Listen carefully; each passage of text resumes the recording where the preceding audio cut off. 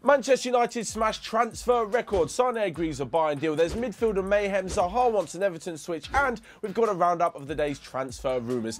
That and more coming up in the next few minutes as I'm your host, Matt Froelich. You are the Onefootballers. And coming from Amsterdam, this is the Daily News. So first up, Manchester United have completed the signing finally of Harry Maguire for £80 million.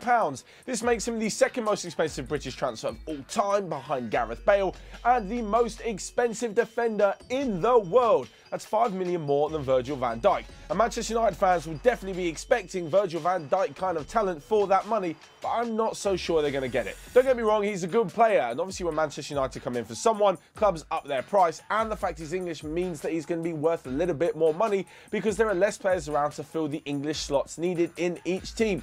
But I'm just not so sure he's going to turn out to be the best. The reason I say this is because I think they've been forced into actually buying him. So last summer there were rumours that the switch was going to happen for around £70 million.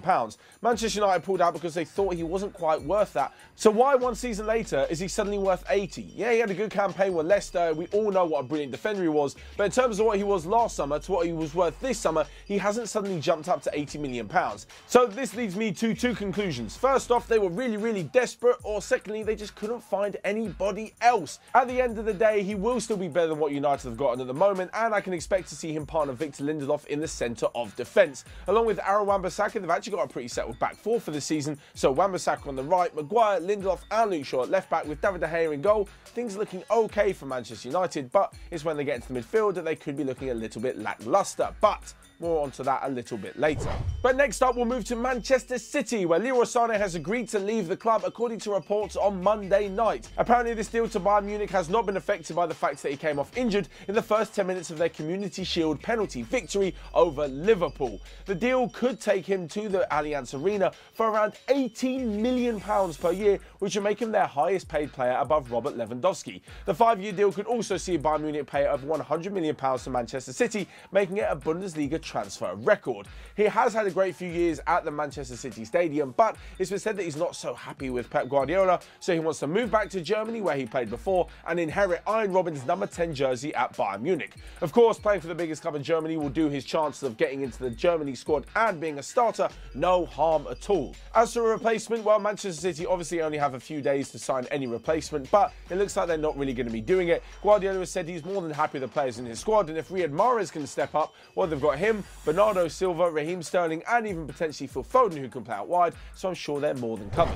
And sticking with the attacking midfield options, next up there's talk that Christian Eriksen could still be leaving Tottenham.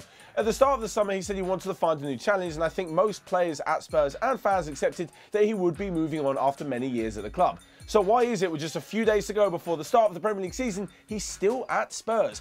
Well, apparently Real Madrid have kept in contact with his representatives if a move for Paul Pogba or Donny van de Beek should fall through, so it looks like a move still could be on the cards. If that doesn't happen, Manchester United are also said to be still interested because Tottenham target Bruno Fernandes has said that he wants to join them and not move to Old Trafford.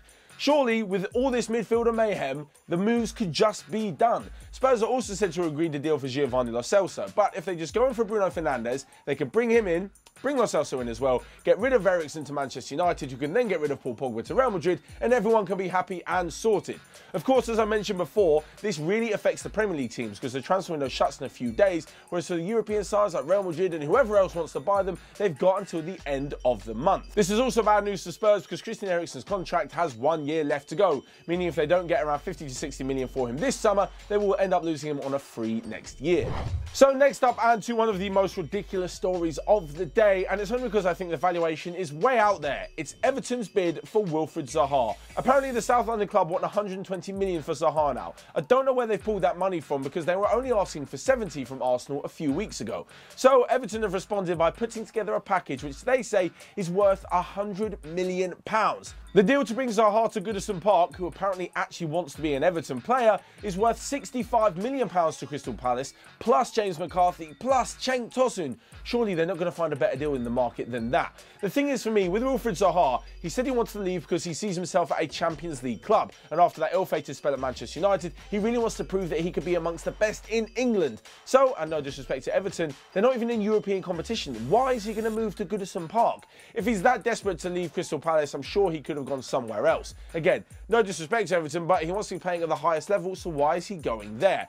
He's also on 130k a week, and Everton has said they'll be giving him a massive pay rise. This would put him on the kind of wages that Champions League footballers are on. Again, doesn't quite make any sense to me. Of course, Everton have had a big summer and they'll be pushing for the top 4, but I'm not so sure why Zaha would pick them over any other teams. But one other line from selling club Crystal Palace, and they've brought in former Chelsea defender Gary Cahill after his contract expired at Stamford Bridge.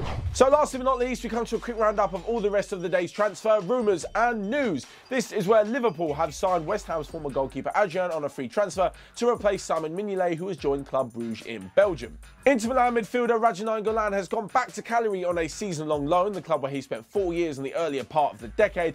Derby County are willing to offer Wayne Rooney a player/coach role as he prepares to move into management. And last but not least, Pep Guardiola is close to sealing a deal for Juventus defender João Cancelo, with Danilo and a little bit of cash heading to Juventus. So will Harry Maguire have a massive impact at Old Trafford, and will Wilfried Zaha really be moving to Everton? Let me know of your thoughts down in the comment section below. Smash the like button, you can click here or here to check out all of the other videos we've got going on Onefootball. But until next time, I will see you guys later.